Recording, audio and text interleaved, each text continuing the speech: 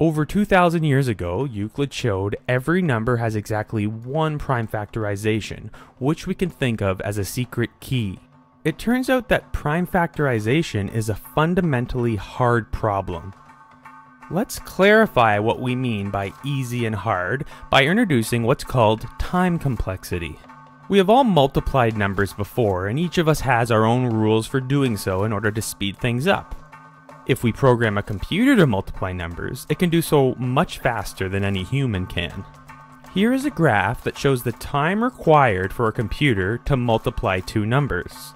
And of course, the time required to find the answer increases as the numbers get larger. Notice that the computation time stays well under 1 second even with fairly large numbers. Therefore, it is easy to perform. Now compare this to prime factorization.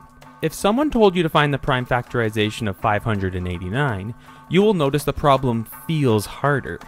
No matter what your strategy, it will require some trial and error until you find a number which evenly divides 589. After some struggle, you will find 19 times 31 is the prime factorization. If you were told to find the prime factorization of 437,231, you'd probably give up and get a computer to help you.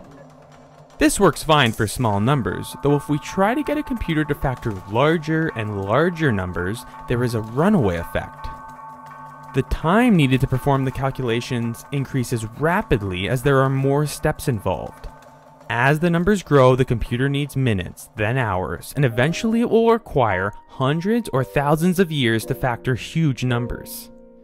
We therefore say it is a hard problem, due to this growth rate of time needed to solve it.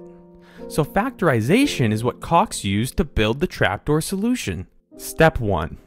Imagine Alice randomly generated a prime number over 150 digits long. Call this P1. Then a second random prime number roughly the same size. Call this P2.